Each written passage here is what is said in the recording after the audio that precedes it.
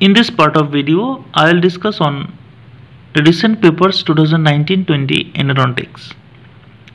First question, gingival sulcus bleeding is seen in which type of trauma? Class 1 Ellis, Class 2 Ellis, concussion, subluxation. The answer is D, subluxation. Now second question, sudden pain and swelling in maxillary anterior non-vital teeth with radiographic lesion is seen in periapical granuloma, condensing osteitis, symptomatic apical abscess, asymptomatic apical abscess. The answer is C, symptomatic apical abscess. Next question, tender on percussion positive is seen in symptomatic asymptomatic irreversible pulpitis, symptomatic irreversible pulpitis, symptomatic apical periodontitis, asymptomatic apical periodontitis. The answer is symptomatic apical periodontitis. Next question, best cold test for pulp vitality: dry ice, 1112 tetrafluoroethane ethyl chloride, frozen syringe ice stick. The answer is A, dry ice. Next question, during access cavity preparation all about gates, grid and drills are true except these are end cutting instrument, cuts dentin while retrieval, used in straight canals, number 1 to 6 with 0.5 to 1.5 millimeter. Which one is not true? Answer is these are end cutting instrument. Option A is not true.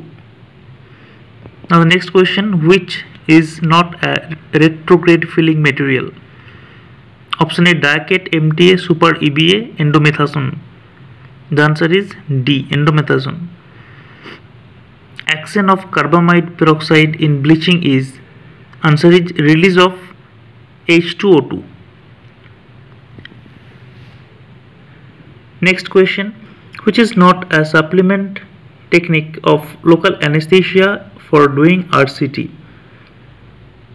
Intraligamental is supplemental, intraosseous is supplemental, intrapalpal is supplemental, but inferior alveolar is not supplemental. It is the main technique actually. So the answer is C.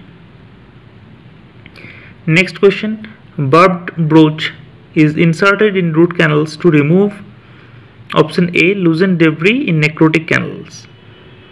Now next question, which is true about gutta-percha points? Option A, color coded, option B, bonds to dentin, option C, it contains 40 to 50% gutta-percha. The last option D, can be heat sterilized. The true sentence is color coded, option A.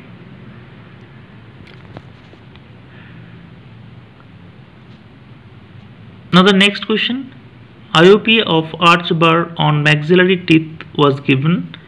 Patient have history of fall resulting in lateral luxation of 1121 and subluxation of 1222.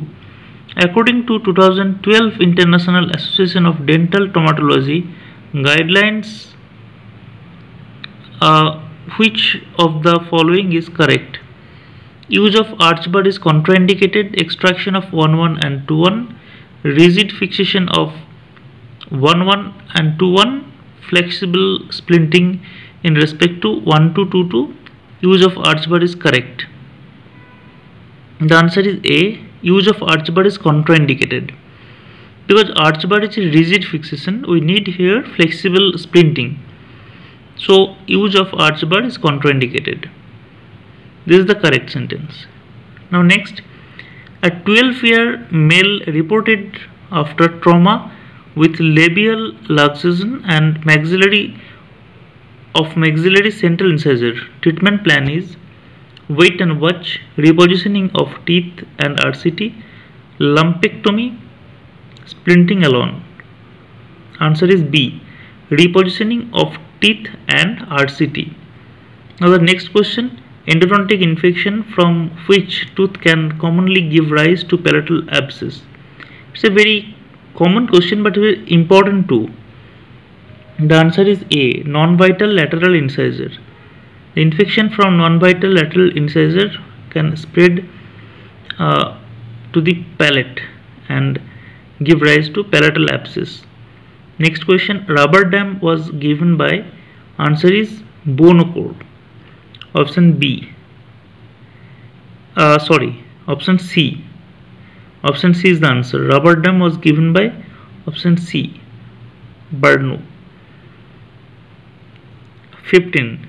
After trauma, immediate vitality test is done to check. Answer is A, for baseline comparison.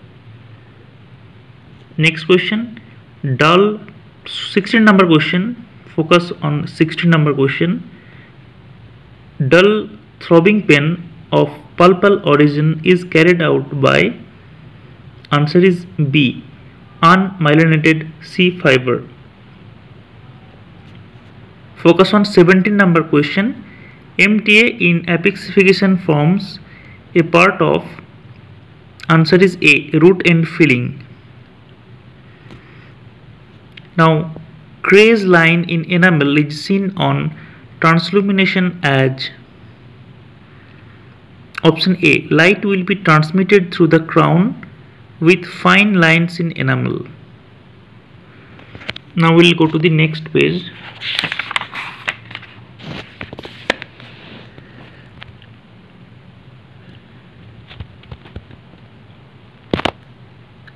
Anesthetizing pulp of first molar with inferior alveolar nerve block using lignocaine takes how much time? Answer is C, 12 to 15 minutes. 20 number question. In electric pulp testing, which nerve fibers will get activated? Answer is A, delta. Next question. 21 number. Diagnosis of cracked tooth syndrome is best done by radiograph, subjective symptoms and vertical percussion, palpation and vertical percussion, pulp testing. The cracked tooth syndrome diagnosis is very difficult. Only options, there are many options actually, but here the answer is subjective symptoms and vertical percussion. Option number B. Now see 22 number question. Best emergency treatment for symptomatic irreversible pulpitis in posterior mandibular tooth is pulpectomy, MTA, largest canal pulpectomy, pulpotomy. 22 answer is D, pulpotomy. Now setting time of biodentin is number 23. The answer is C, 9 to 12 minutes. Now the 24 number question. When should the RCT performed for a patient who had tooth avulsion and reimplantation within 20 minutes of avulsion? The answer is B, after 7 days. Next question 25. Direction of vertical root fracture is mostly in. The answer is buccolingual plane.